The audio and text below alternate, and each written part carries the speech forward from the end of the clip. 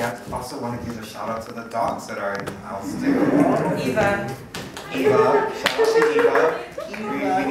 We need our mascots, our dogs, to keep us company. I definitely do. I want to take this time now to welcome the lovely Miss Tanya Walker. Oh no. Okay. Oh yes. Oh yes. Oh yes. Hi, girl. Yeah. Oh yes. Thank you.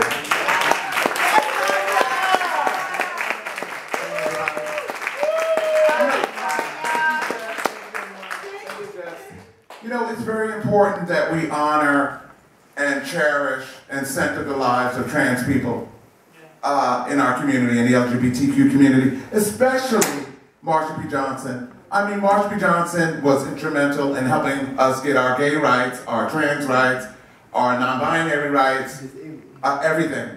I met Marsha in 1986. She was sitting down on Hudson and Christopher, I think it is, on a corner, panhandling money. And I was like, why is this person panhandling money on the corner? What are they doing with this money? And Marsha was panhandling money for homeless youth who were sex workers. Marsha loved our youth, and she felt like they've been thrown out by their families, she'd been thrown out by her family, and she really cared about them. She really cared about them when nobody else did. A friend of mine named Melanie Wackley, she lives in Staten Island, she told me a story about Marsha, how Marsha told her how to hide in the truck tires in the meat district over here, when they had all the gay clubs there back in the days. Some of you are too young to remember. They had a lot of gay clubs down there, leather bars, all kinds of bars down there. And she would tell my girlfriend, who was 14 at the time, and she was a child sex worker in the village, how to hide in the tires of the trucks so she wouldn't be arrested. So Marsha P. Johnson, to me, let me see. Marsha, she was intelligent. She was a humanitarian. She was a fundraiser, a giver, a gay rights activist, LGBTQ activist. She was a leader, a visionary, an actress, a mother. She cared about everyone. She always didn't pay no mind. You always hear Marsha P. Johnson pay no mind. If Marsha was under attack, she would defend herself. She didn't always pay it no mind. So I want you to know that about Marsha. Marsha was one of the greatest people I ever met in my life. And it's so tragic that she's not here with us today to celebrate. When I first came down to Christopher Street after I left the military, I was in the Army. I'm a combat engineer's Army veteran. And so I couldn't come to the village because I was in the Army, sworn in when I was 17 in North Carolina, but I'm from New Jersey, but my parents moved us down there. So I lived in North Carolina for like 5 years. And I came from New Jersey at the age of 12. So I got to Christopher Street after I got out the Army. I got out in 1984. However, I didn't get to New York until 1986. And that's when I saw Marsha standing on the corner. I mean, there was people all over the streets, gay people, queer people, child sex workers, everybody the whole world hated was out on the streets.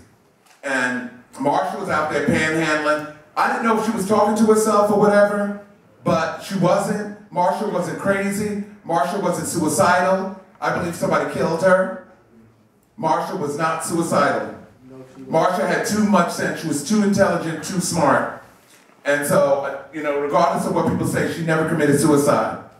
But I remember in the piers, they were raggedy back in the days, and they had big holes in them. Your whole body could fall into the Hudson River. And I don't know what happened that night, but whatever happened to Marsha was terrible. But anyway, we live and we love and we cherish Marsha. We wouldn't have our gay rights today. Marsha was at the Stonewall that night, contrary to what people say. She was there. She told me she got arrested. They chained her to a guy in the back of a van. She escaped the van, broke out of the handcuffs and escaped the van, and she was at Stonewall that night. So we need to honor, cherish Marsha, and we need that funding to make that statue. Also, Marsha needs to be in that park. Yes. Yes. Her statue needs to be in the Stonewall Monument. In the Stonewall Monument, we wouldn't have our gay rights if Marsha didn't fight back. Marsha fought back.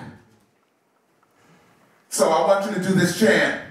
When LGBTQ people are under attack, what do?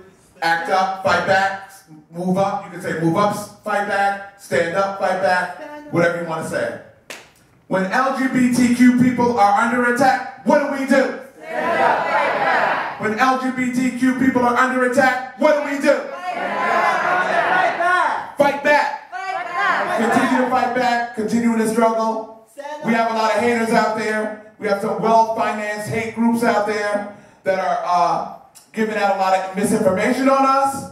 And definitely stand up for trans youth. We have to protect our trans youth. Our trans youth need us. And we have to fight back against those forces that are trying to destroy our community. Thank you.